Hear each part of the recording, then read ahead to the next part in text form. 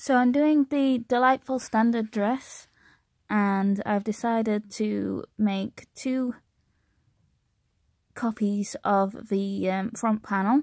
I've cut it down slightly for the sides so that it's not interfering with like bulking on my hem, and I've decorated the front before I begin, and I'm hoping it's all going to look nice together.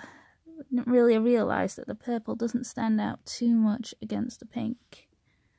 It should just have a nice little finish.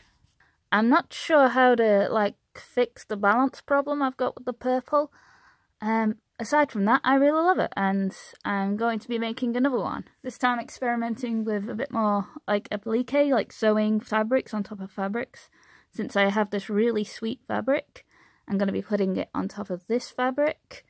And because the sleeves were actually quite an effort to pull through, I know that if I put this fabric on top of another fabric and then pull it through as sleeves, it will tear to pieces.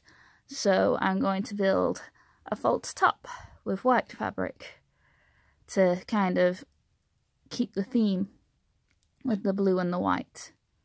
So I finished sewing my new version of the dress, and this is the hair it's going to go with.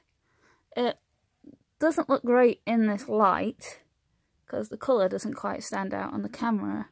My big problem is this skirt.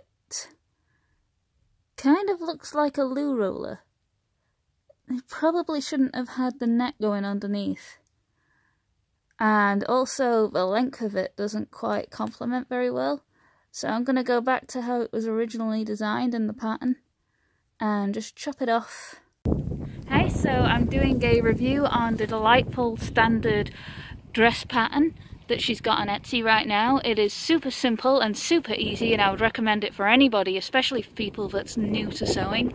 I've just added the colour from the asymmetrical dress pattern that she made here, and I've added an extra panel onto the centre here, as well as an extra panel onto the front here. Aside from that, this is pretty much the dress pattern that she created. So yeah, I was super happy with it.